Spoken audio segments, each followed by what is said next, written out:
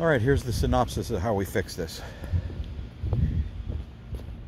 Stainless steel screws in a perfect alignment on the joists.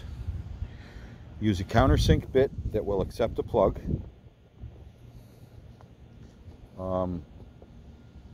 First put the screws in. After the wood has dried out, first put the screws in, then let it dry again. Let the sun really react to it. Let the tension of these screws try to pull the boards down. This line of planks has to be replaced right there. You need a 16-footer. And elsewhere in the job we're going to need some, but it's really not as bad. This is the worst area. This is the worst area. I'd like to go after the worst area first, and then we'll do the rest.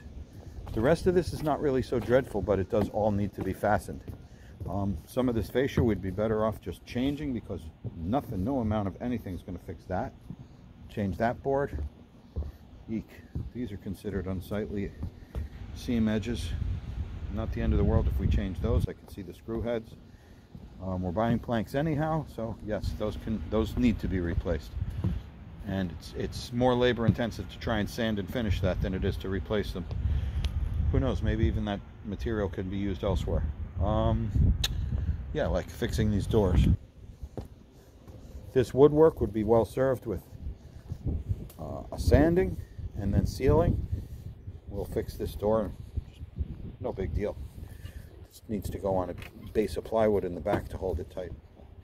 What else? Oh, and the railings downstairs.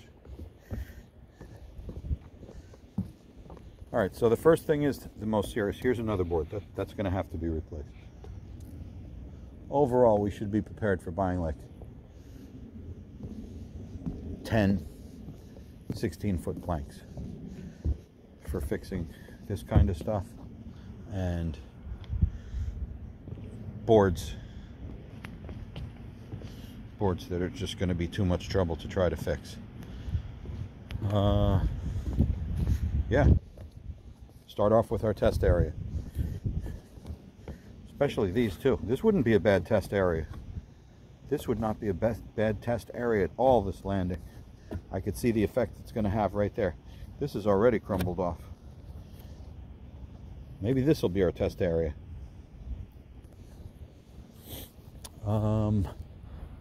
Then we have a bunch of railing. This is very straightforward. This has a surface film of polyurethane. It really needed to have a penetrating oil, because that's the only thing that you use outdoors that doesn't end up looking like this. You need penetrating oil. This is a film building, surface treatment, and it's basically no bueno.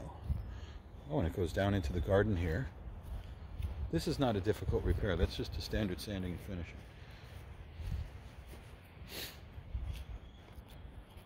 That's just standard sanding and finishing. Gets a little precarious standing over here, though. Same with this. How do you stand over there and do that? I guess you need a ladder. Let's see. What's this feel like? Can you reach over it? Yeah, you could reach over and run your sanding machine here.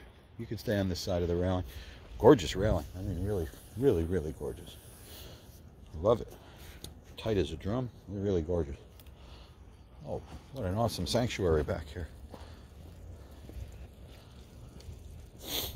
Sand all of these handrails. I wouldn't mind doing a test area on this to see how time and labor intensive that is, so I could give a proper price. Really super cool. Oh yeah, it's going to be a joy to make this look awesome.